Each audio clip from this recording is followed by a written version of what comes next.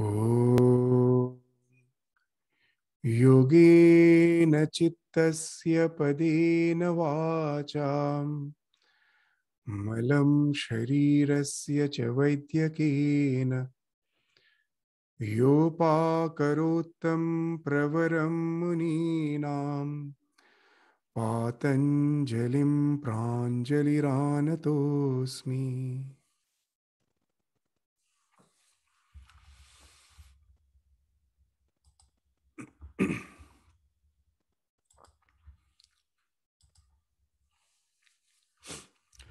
So in the last class, we were studying from the 17th Sutra onwards, and we covered quite a number of succeeding sutras, where we found that the Yoga Sutra is trying to establish the idea that there is a conscious principle behind the mind. The mind itself can never be self-conscious. We have to take something beyond the mind. As in the Western philosophy, we find that the soul is equated with the mind.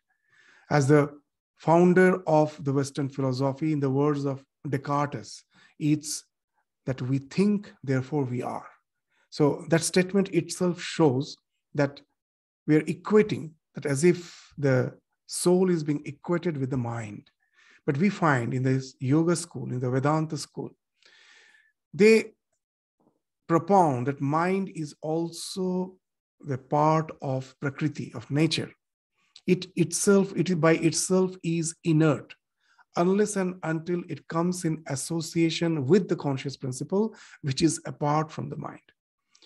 So today, we will again continue with those sutras, with the idea to find out, when the investigations are going on, when there is an investigation of some crime, then based on some clues, at last you just go to the prime suspect.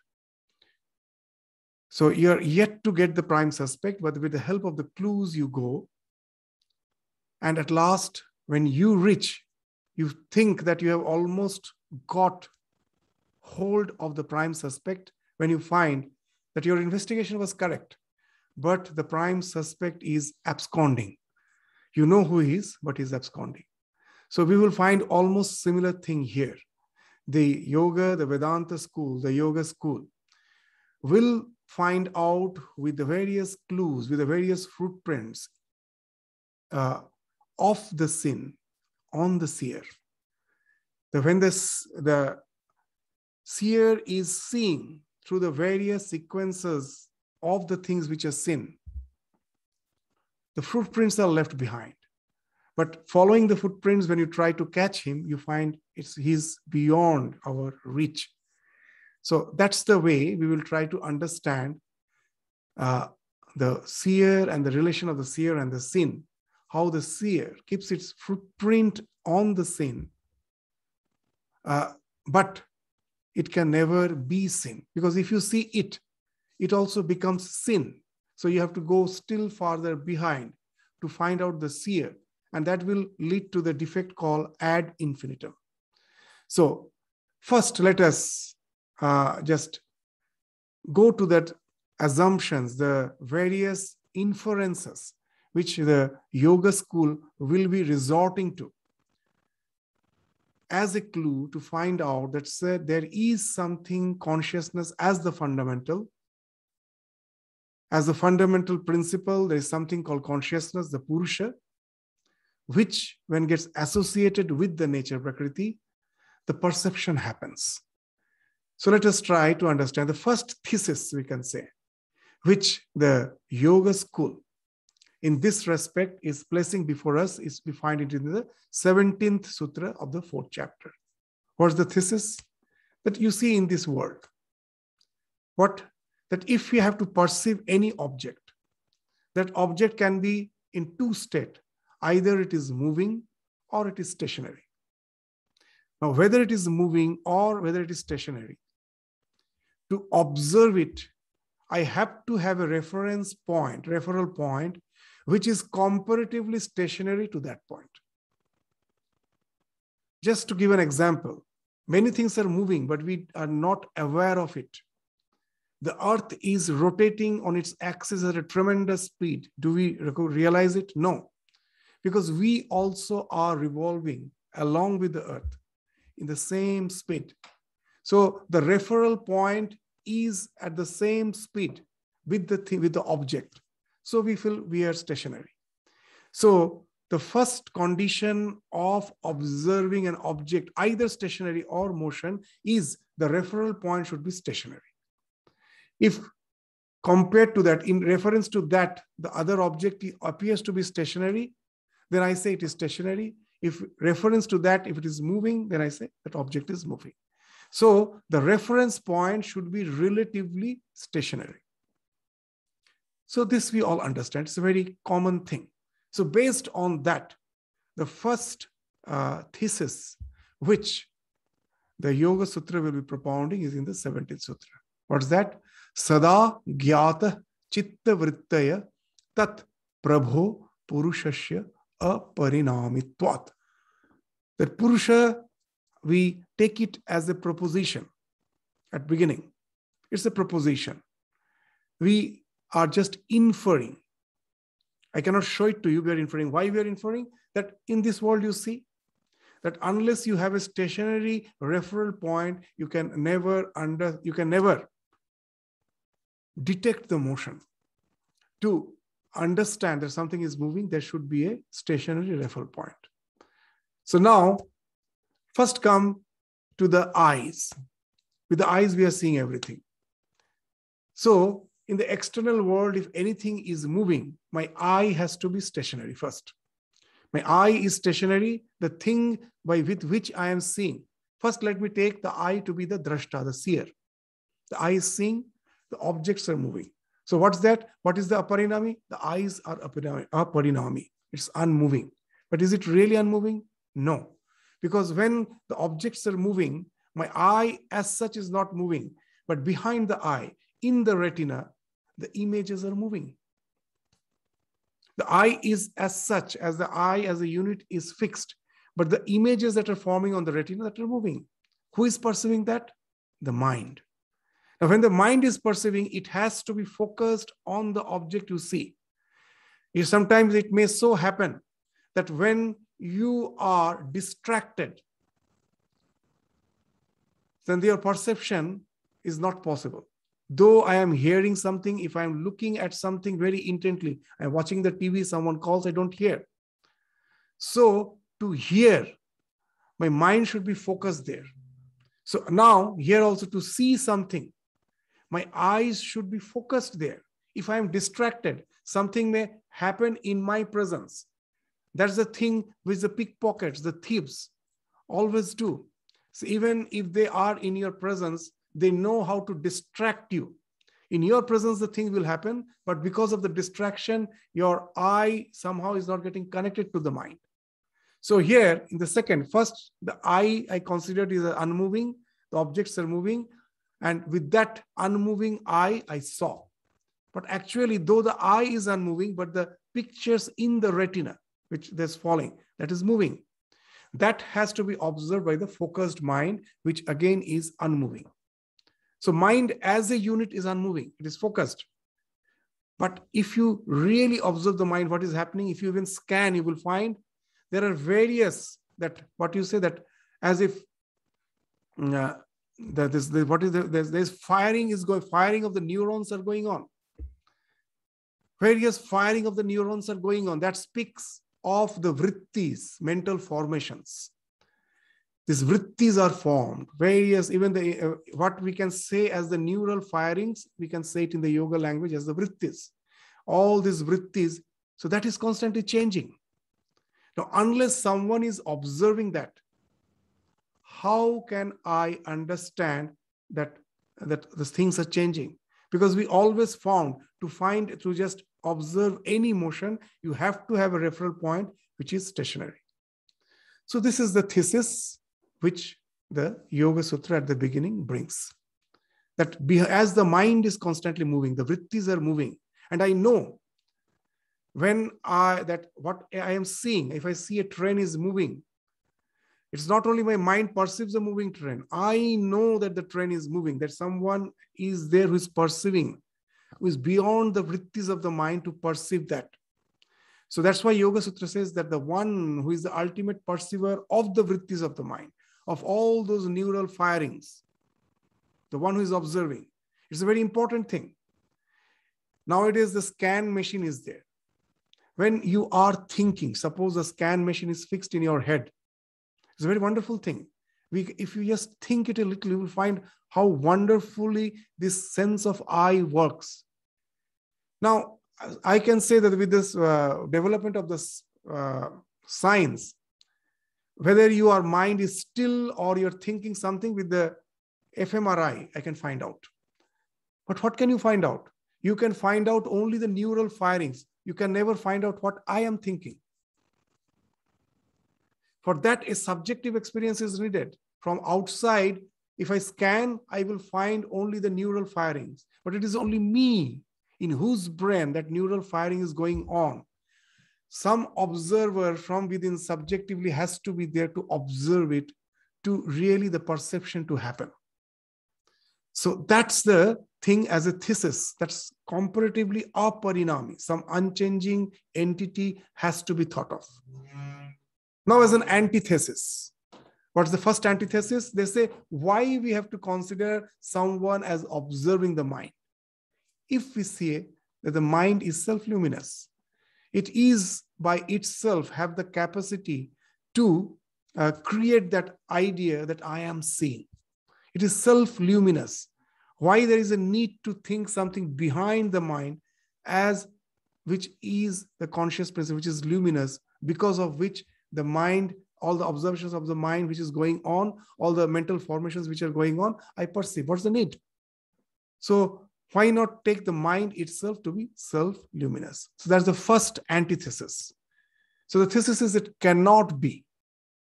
So now Yoga Sutra will propound that it cannot be. And for that, it will give two reasons. The 18th Sutra and the 19th Sutra are the two reasons. The first reason is natat swabhasham drishyatvat. It cannot be self-luminous because it is sin. So as we were seeing that in yoga, in Vedanta, the idea that the entire universe is built in the same plan. What you see in the microcosm, the same plan you will find in the macrocosm.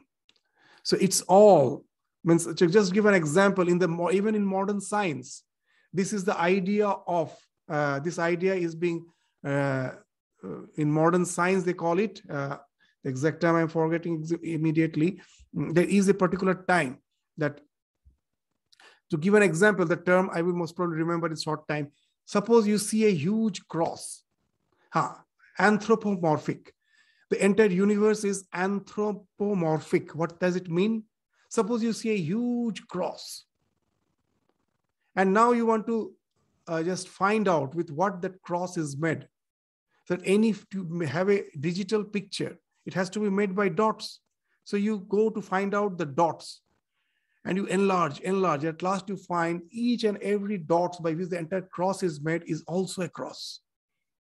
Again, you enlarge that dot, you enlarge, and you find that dot again is made of small, still smaller dots, which are of the shape of cross.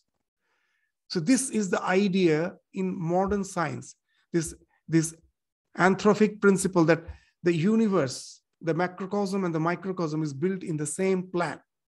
As in the last class also we were saying, that just see that if you see the motion of an electron around the atom, it's something going around. The planets are moving around the sun. You go to any in the universe, you will find all the stars are sun and they have their own planets. And not only that, each planet have their own moons. They're also doing the same thing.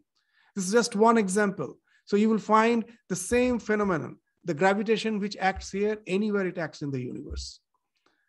So what you find in the microcosm, the same thing you find in the macrocosm. The universe is built in the same plan, the microcosm and the macrocosm. In the words of Ramakrishna, Jaha che bhande, taha che brahmande. What you see in a small pot, you can see the same thing in the entire ocean. So that's the idea. So here also this yoga and the Vedanta philosophy will be using. So not that swabhasham drishyatva. If anything is sin, it cannot be self-luminous. When with my eyes I am seeing the object is sin. So who is that one who is illuminating? The eyes. But is the eye the ultimate illuminator? No. It is also inert. The mind is illuminating it. So all the external world which we see is the sin, the eye is the seer. They go behind, the mind is the seer, then the eye, what the objects or the images formed in the retina is sin. Now all the vrittis, the mental formations, the neural firings which are happening in your mind, how can it see itself? That's the thing that we always find. Even if you take a camera, does the camera know it is taking picture? No. You cannot find in the universe anywhere the thing which you are using to get the picture by itself can know that it is the thing which is doing it. So it is an instrument. The moment you can see it, it's an instrument. So ultimately we have to consider a subject who is behind the mind, the fundamental principle, the fundamental conscious principle behind the mind, who is observing. The mind itself as it is being seen, because I know the chitta vrittis, all the vrittis which are arising in my mind. If I am angry, I know I am angry. If I am sad, I know I am sad. If I am happy, I know I am happy. If I am seeing a flower, I know I am seeing the flower. So this self-reflective awareness, which makes me aware of my perceptions, feelings, mental formations, is the one who is the swabhasham, who is the luminous one. It cannot be seen. If you see it, you have to think someone else behind it. So that's the first reason which yoga is putting. Not that swabhasham, drishya. As this mind is seen, what is going on in the mind, I know. So it cannot be self-luminous. That's the first inference, first thesis which yoga puts. The second is in the 19th. Eka samayecha ubhaya anavadharanam. So there is a very technical discussion on it. We are not going into that. Simply, let us try to just take the literal meaning of the sutra and try to find out an easy way to understand. Eka samay, at single instant. Ubhaya avadharanam. Have you ever seen at the same instant the thing which is making you object aware is self-aware? When with the eye, I am seeing the object. Is the eye aware by itself that it is seeing the object? No. The mind has to be behind the eye to make me aware of my eye. To give a common example, you'll understand that as Swamiji is giving in one of his lectures, this example, that you may have the most beautiful eyes, but that doesn't entail you can see the world. Just if the optic nerve is somehow mutilated, with the beautiful eyes, you see nothing. So behind the eyes, this mind should be there to make you aware of the eyes. Not only that, if the optic nerve is disconnected, is not there, if somehow the beautiful eyes which you have is not connected with your brain, you can touch the eyeball, there won't be any reaction. You are not aware of your eye. That's what happens in the state of coma. That's the way the doctor finds out whether you are in a coma, state of coma or not. What? If you're not in coma, the mind is still attached to your eyeballs. So even if you're sleeping, you're not in coma, you're sleeping. If the eyeball you touch, immediately there will be reaction. The reflex will be there. You will find that the eyes are reacting. You forcefully close the eyes so that no one can touch the retina. But when you're in state of coma, if you touch the eyeball, no reaction. So what has happened? The eye by itself is not self-conscious. The mind has to be behind that to make us aware of our eye. So eye is just an instrument which is making us object aware, but it is not self-aware. For that self-awareness, so this both together can never stay. So to be aware of my eyeballs, these golakas, in yoga, in Vedanta, these are not called indriyas. Indriyas is in the mind. These are golakas. These are just the apparatus. So to be aware of this apparatus, there has to be the mind behind it. So the eye at the same time cannot be object conscious and self-aware and self-conscious. Similarly now, the same principle applies to the mind. If you say the mind is self-conscious, now my mind is aware of what is happening in the retina of my eyes. So I am object aware. Now for the mind, the eyeball is the object. The retina of the eye is the object. What is happening there, it is aware of that. With the same principle, how the mind can be self-aware at the same time. It has to be someone behind that to make us aware of our mind. So these are the two reasons which yoga now brings forth to go against that idea that the mind itself is self-luminous. So now again, we will find that it doesn't end, the antithesis. There are some schools of Buddhism who speaks of mind behind the mind. That what's not exactly mind behind the mind, that the mind has parts. One part of the mind is cognizing, the other is the cognizer. One is the cognized, other is the cognizer. One is seeing, one is seen. So there to negate that thesis, this antithesis, that why not consider the cognizer mind behind the cognized mind, another mind. So the 20th Sutra, which we studied in the last class, it is saying that it cannot be. Why? Chittantara drishye buddhi buddhe ati prasanga smriti shankara cha. So if another cognizing mind is assumed, that chittantara drishye, this chitta, antara means apart from this, there is another chitra. Who is seeing? Drishya. Chittantara drishye.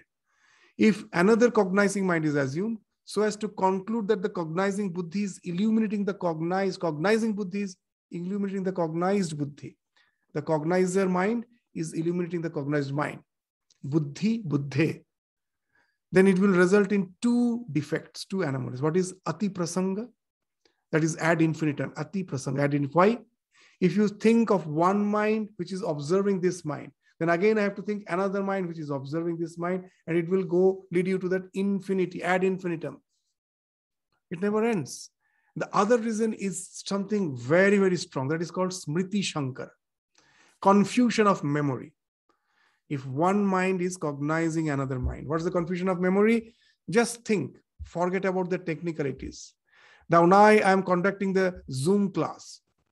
Now to be sure that all are seeing, that those who are attending this class, they are seeing, they are just, I am visible and my voice is also audible.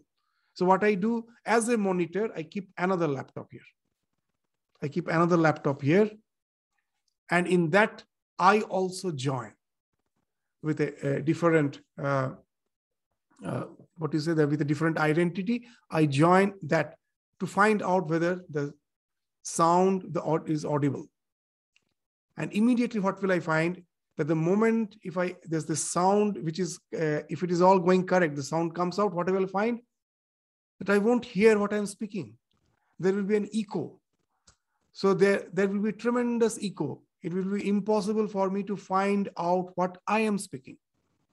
The same thing happens if the ideas are wonderful. Smriti Shankara, confusion of memory. When the memory of one mind is reflected in the memory of the other mind. So now this is acting like a monitor. So now there will be echo of these two memory. And you find when a thing you see, and instead of memory coming out, you find in your mind it's tremendous noise. You're trying to recollect, you cannot recollect. And it will create a tremendous noise in your mind. And it will make you mad. So that is the idea of Smriti Shankara.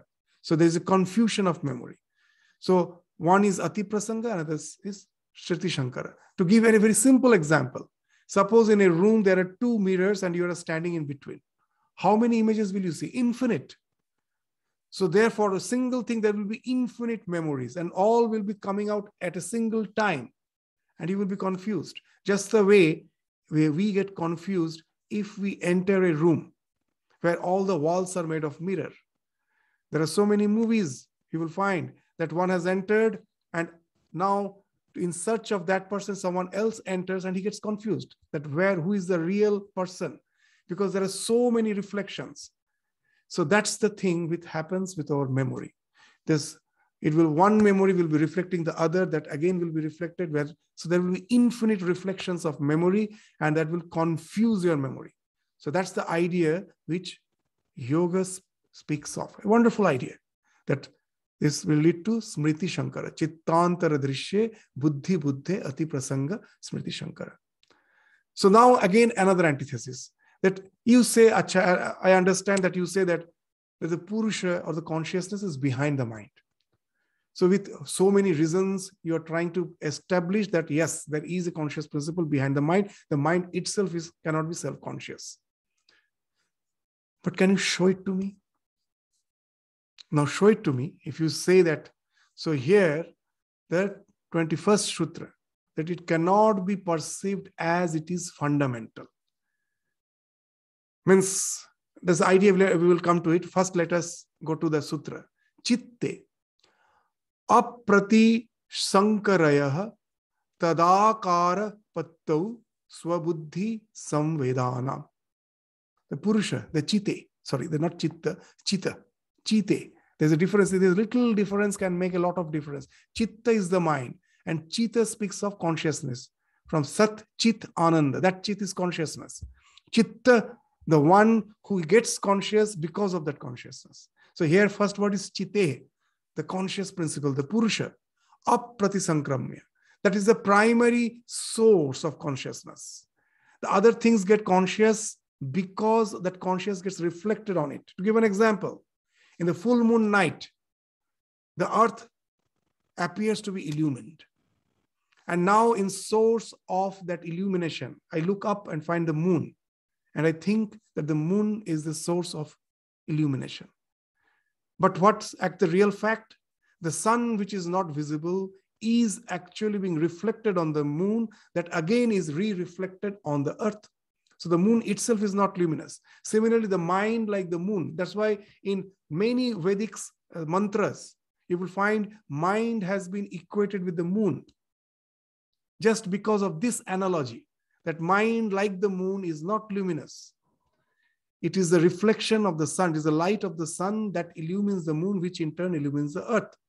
So the sun is the ultimate source of illumination in this example. Here also, Chitte is the ultimate source of illumination. Apratisankramya, that cannot be, it's not something which is transmitted. It itself is so apratisankramya means that which cannot be transmitted. Sankramana, those who are aware of any of the Indian languages, Sankramana means transmission. That now the COVID virus, that it transmits from one body to the other, from one person to the other. That is called Sankramana. But there must be a source from which it originated, from where it started. So that source is apratisankramanya.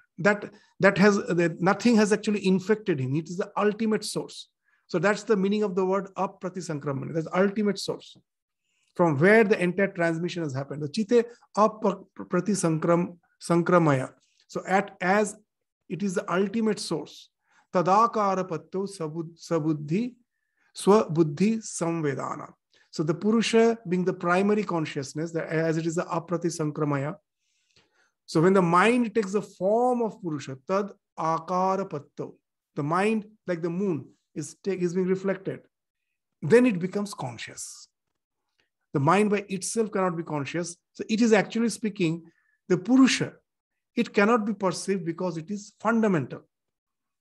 I can perceive the mind as luminous because it is being illuminated by the fundamental principle. Just even in modern science, we can just take the example that when we take the physical objects, can we see light?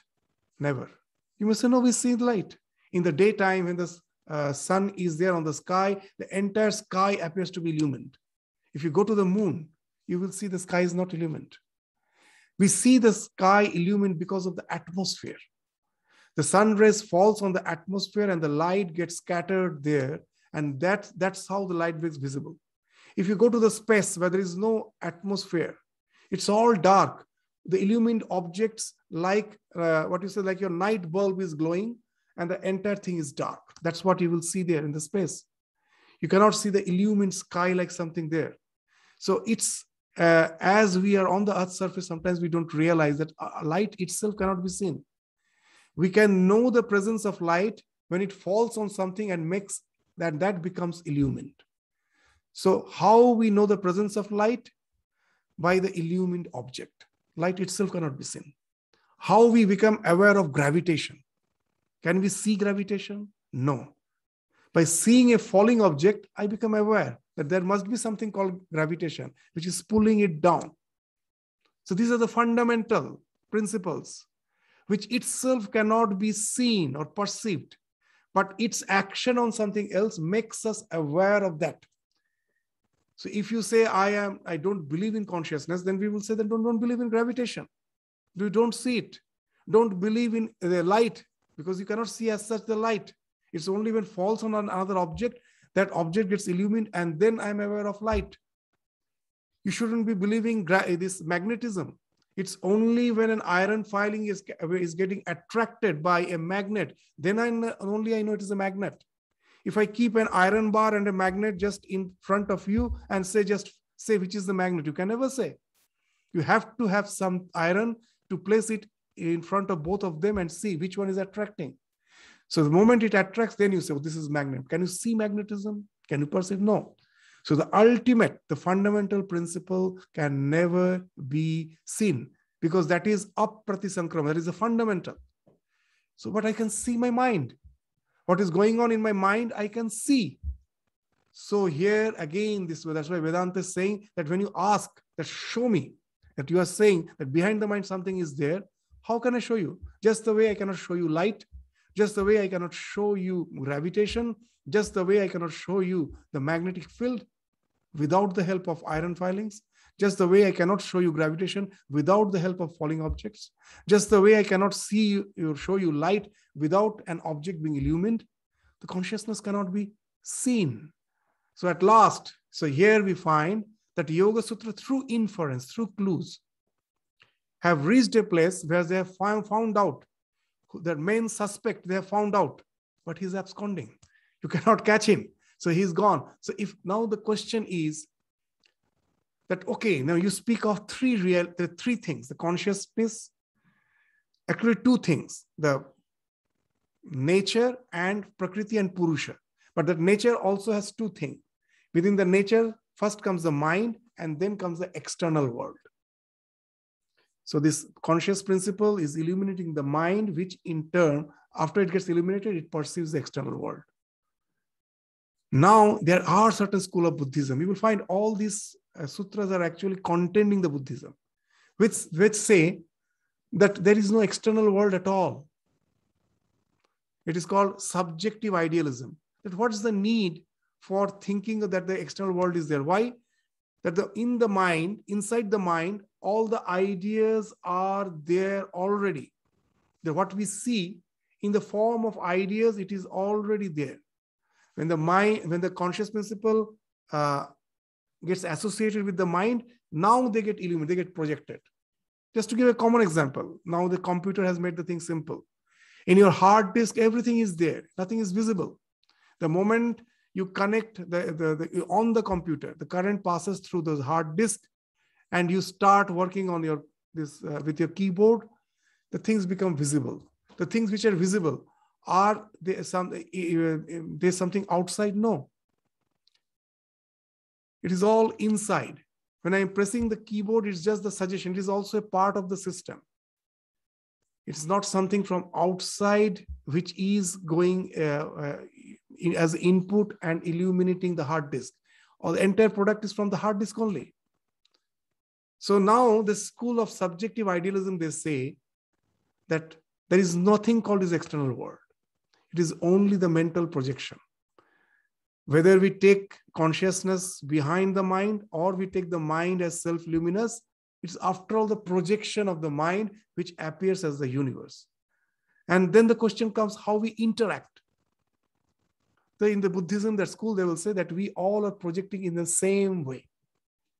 There is nothing called reality. It is consensus reality. We consent that is the flower red? I say, yes, it's red. You say it's red. All say it's red. So it is red. But actually there is nothing outside. So here again, the Vedanta will be saying, no, it is not possible. There are two unknown. The self is unknown, but that is. Similarly, the external world is, but that is really unknown. I can never know it. When I see the red flower, that redness is the projection of the mind, but it is projecting on some suggestion, which I can never know. That's why Vedanta at last says a very interesting thing. The ultimate consciousness is just easiness. Everything else are just attributes. It is I who am attributing all those things. It is all projection of the mind. But at last, I cannot deny the easiness. Here we find the difference between the yoga and the Vedanta. In Vedanta, they say that easiness is the same easiness as the one you're feeling as self, which is not known. The self, that is also something ease. I cannot know it. And the external world is also ease. This two easiness is a part of, is the not part, is the non-dual consciousness. And yoga will say, this easiness is Prakriti. I cannot know it, but it is not the consciousness. It is Prakriti. This unknown in association with the mind, then when this external world, this mind gets activated. Now this external world is just like pressing the keyboard. It comes and then the mind illumines. All the things comes out from the hardware itself.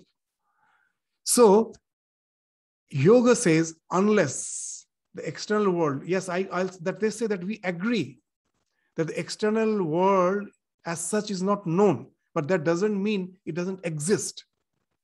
It is there, but we can never know what it is. Because when the moment we have to see it, it is tainted by our mind. That example which we give again and again, the red flower, the redness, is the flower red? No. Even science will say you that all the wavelengths of light has no color as such. When all the wavelengths of light fall on the flower, all the wavelengths get absorbed. Only a particular wavelength which we identify as red, that is reflected back. That falls on your retina. And its work stops there. The light doesn't enter your brain. Now it's getting converted into a particular vibration of optic nervous impulse.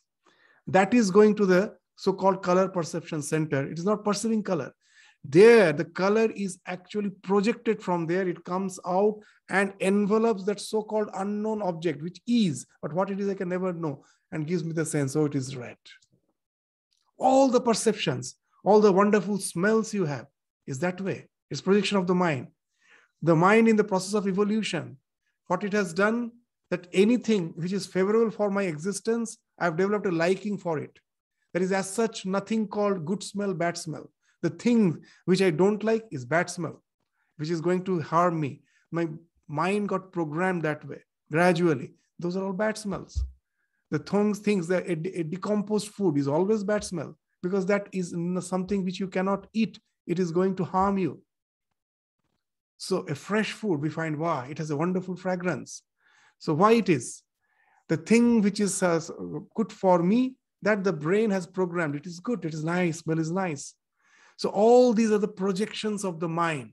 But does it prove that there is no external world? No. It is there, but it can never be known in essence. The moment I try to know it, it is a coloring of the mind that taints it. Means it is just like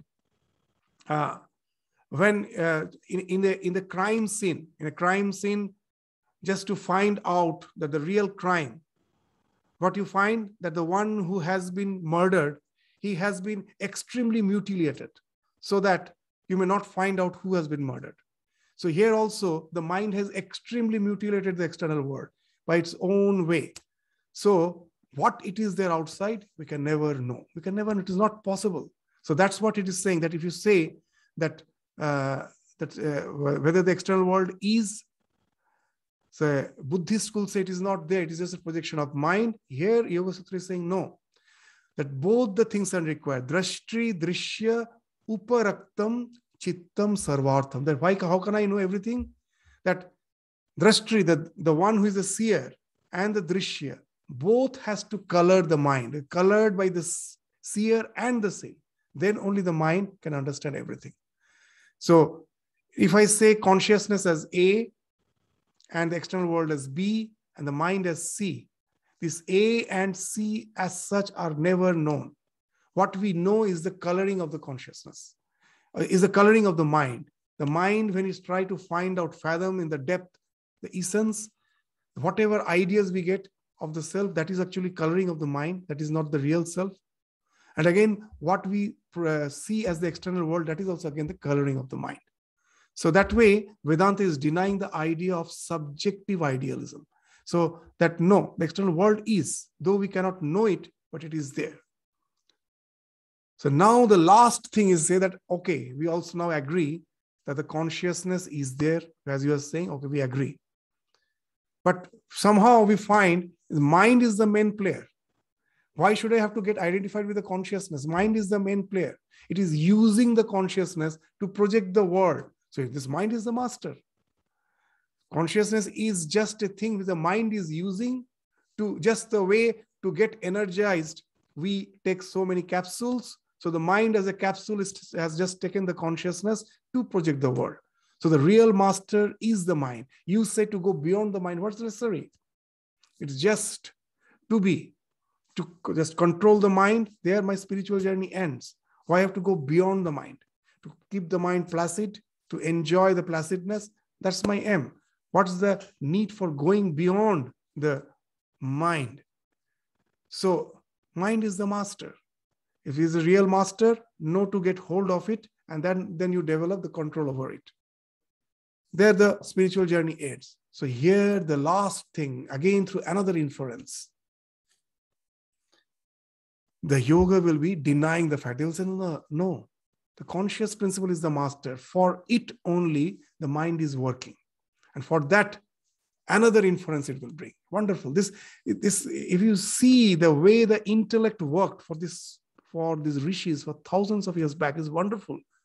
What the sutra, let us first read, and then we will find that what they are saying to infer that the mind cannot be the master. It is just serving someone else. Why? Tat asamkheya vasanabhi.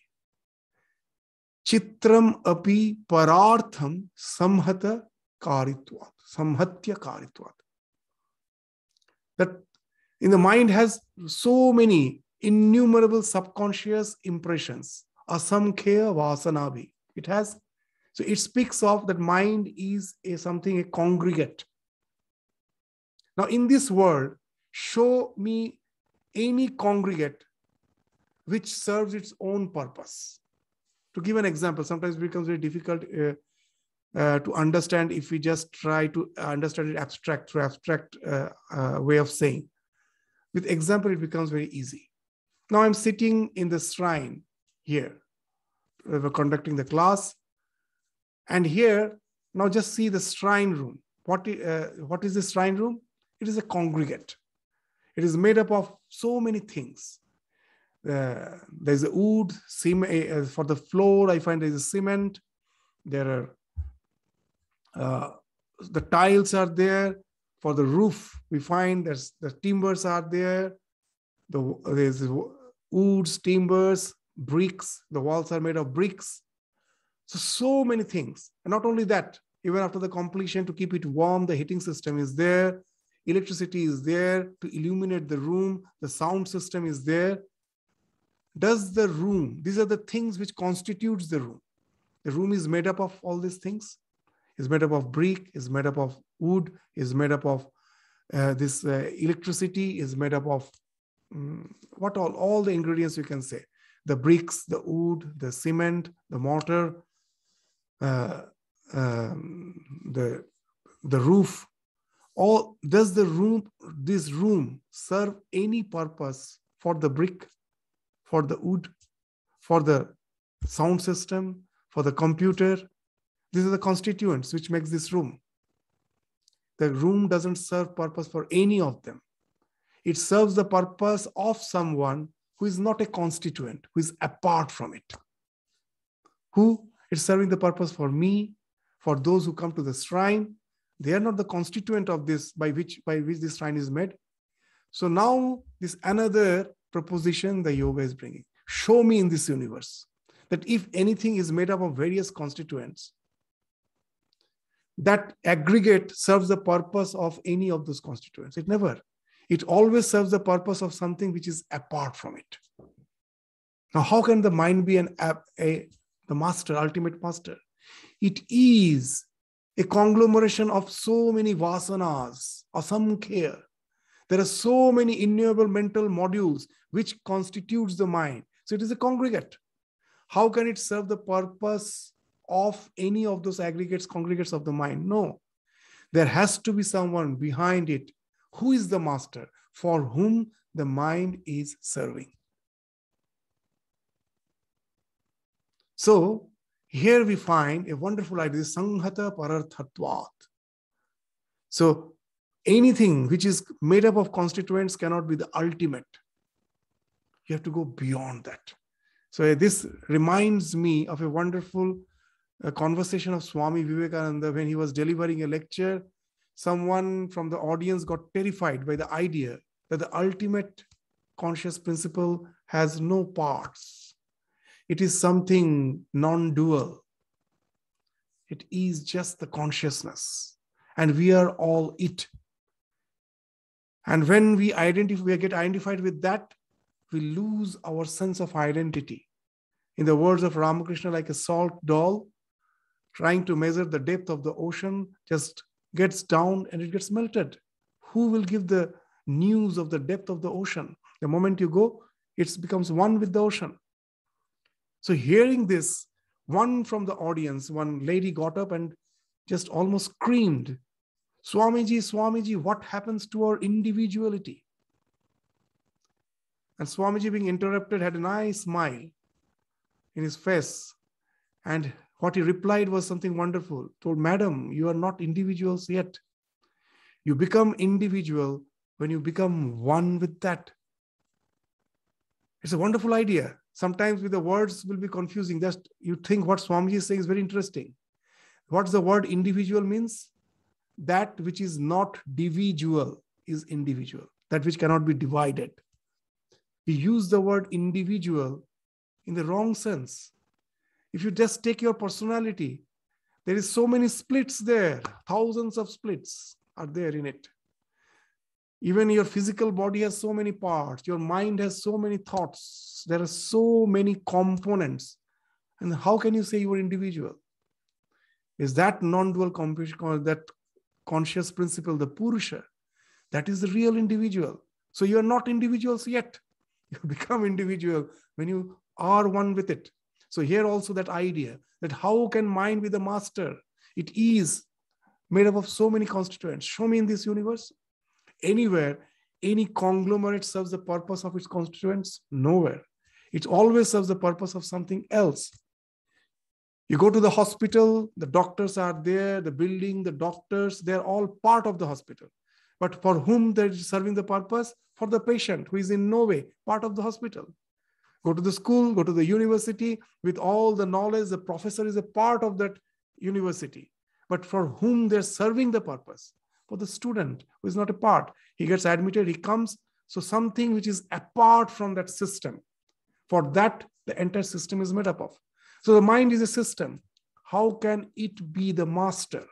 Someone else should be behind that. So just see the wonderful way, the reasoning. But this all leads to inference. At last we find, yes, with the clues we find something is beyond the mind, and that is the master. He is the prime suspect, but he's absconding. You cannot get hold of him. So is it that he can never be got hold of? So in the next sutra will say, no, there is a way to get hold of him. So now here, when we say that the Prakriti is not the master, it is there to serve the purpose of the Purusha. So naturally, the first question comes, what's the purpose it serves? For what the Prakriti? If I am the perfect, conscious principle, why it was necessary for me to go through this wilderness? Why it was necessary for consciousness to get identified with the mind, to find itself as an insignificant part in this huge universe, which itself is a projection of the mind. What was the need? Why this? So here we will find that the Prakriti is there to serve the Purusha in two ways. First, it takes us to the Bhoga, and then it will lead us to liberation, Apavarga. Bhoga, Apavarga. First, I take this creation to be real, and it leads to enjoyment. And through enjoyment, at last, I find out, we are all bound to find out, that somehow I have got caught up in this wilderness. It is because of ignorance I thought it to be real. And then the question of going back to the source comes, leading to liberation. And the Prakriti is actually helping us. It is not only the binding force, it is also the liberating force. So we cannot say Prakriti is the villain. As Sri Ramakrishna used to say very nicely, sharp hoye kati, ojha hoye jhari. Means what? As a snake, I just bite and pour poison.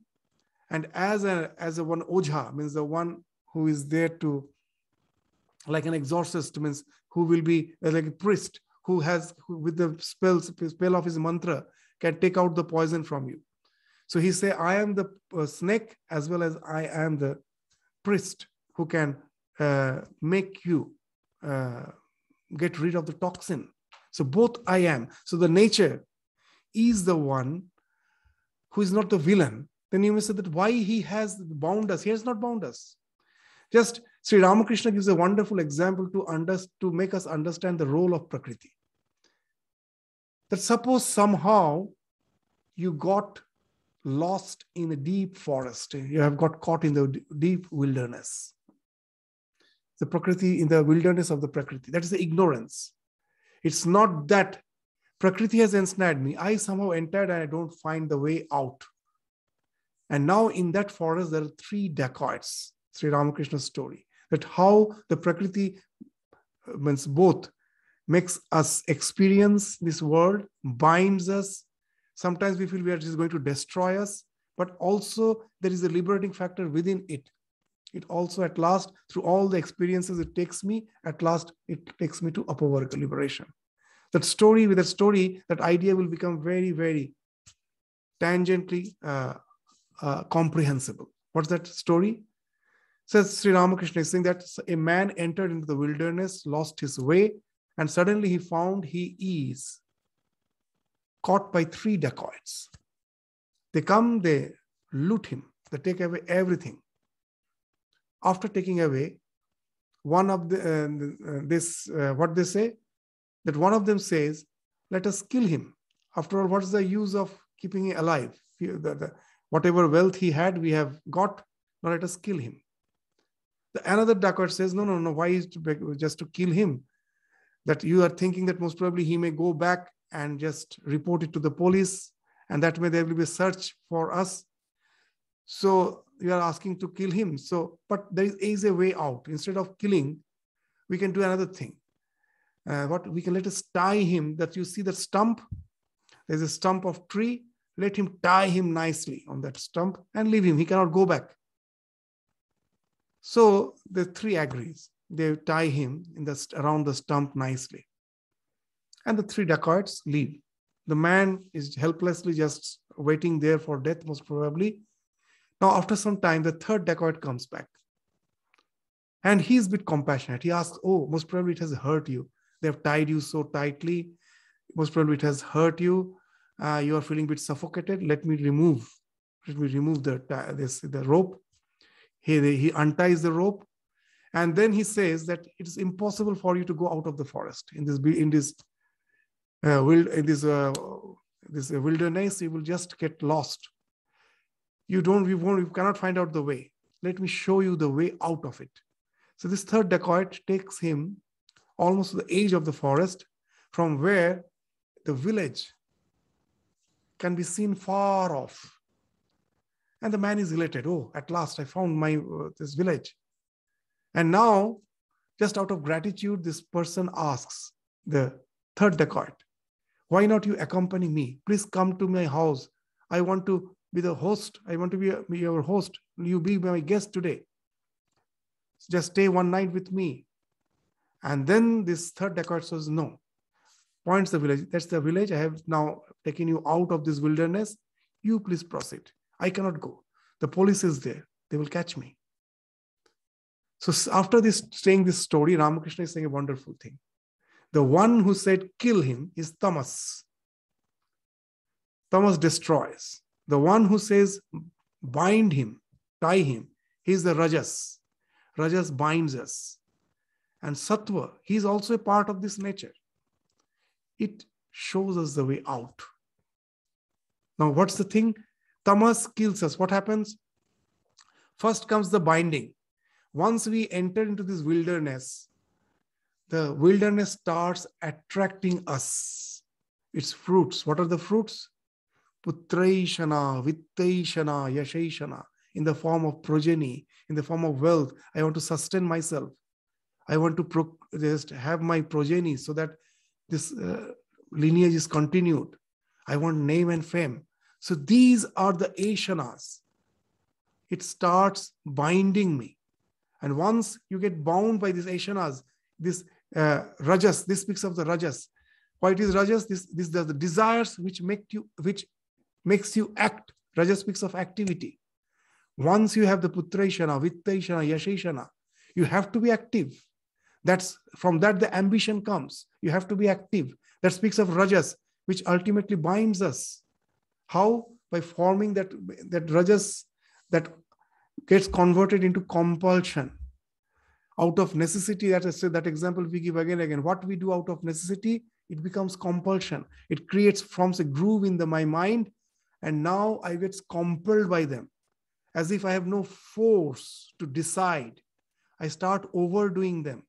And it, instead of sustaining me, becomes the destruction, factor of my destruction. The sweet which I like is actually in the nature, out of necessity, I was in search of sweet fruits because that sustained me. And from that, I developed so much liking for sweetness that it has become the main cause of lifestyle disease. It is destroying me. So the same that Rajas is finding expression as tamas. The tamas is the one which destroys. Rajas binds. That activity binds. And that activity gets converted into compulsion. It destroys. Sattva shows the way. What's that?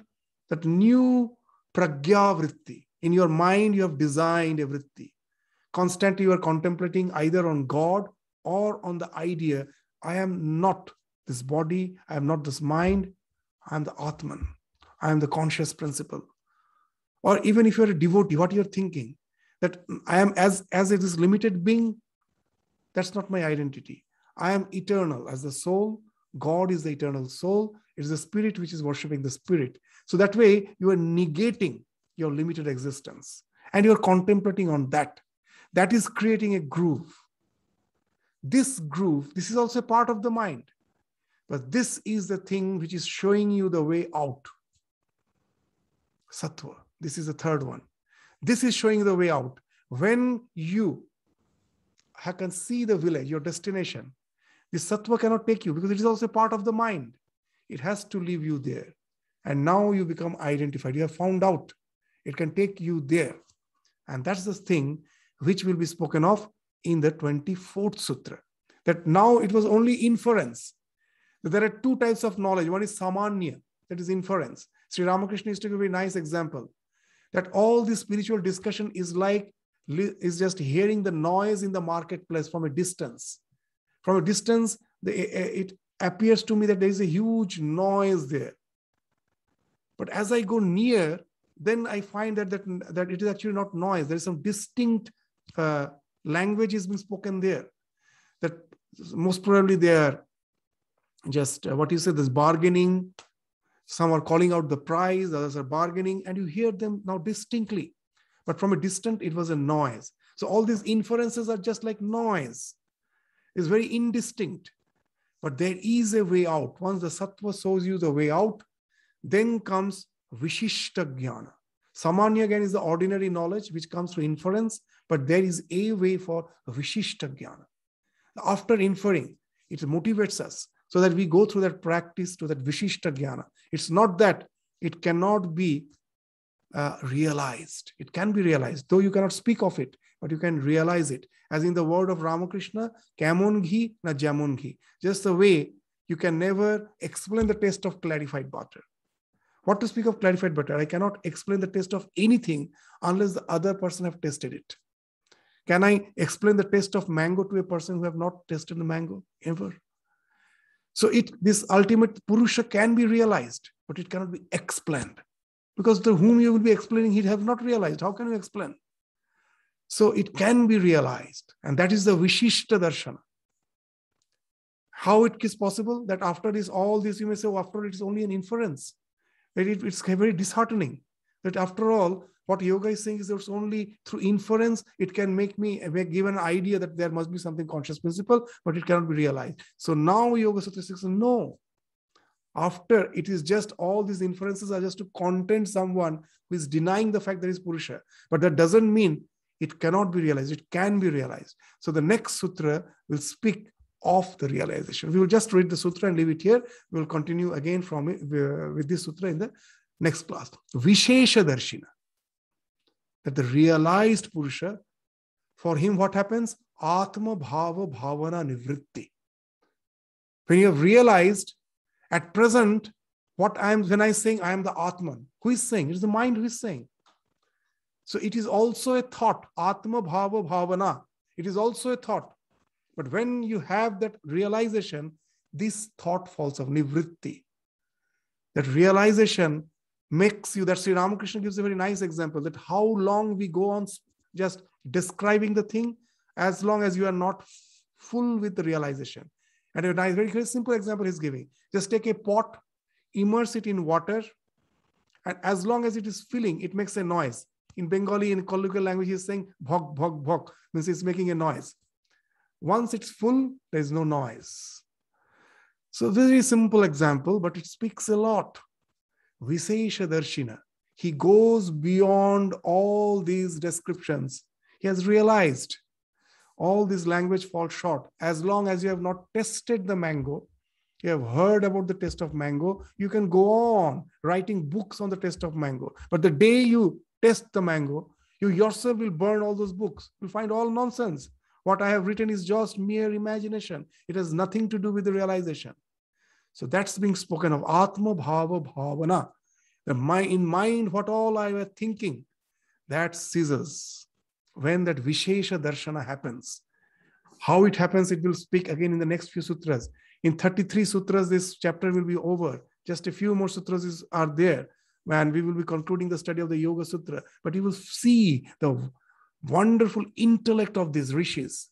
With the intellect, they infer with strong reason the presence of the Atman. And then they speak of its realization. It's not that it cannot be realized. So what this sutra is speaking, we will have to elaborate it a bit more to understand it in its true sense. And then we will go to the succeeding sutras also, which we will do it again in the next class. With this, we stop our discussion today. Thank you all. Namaskar.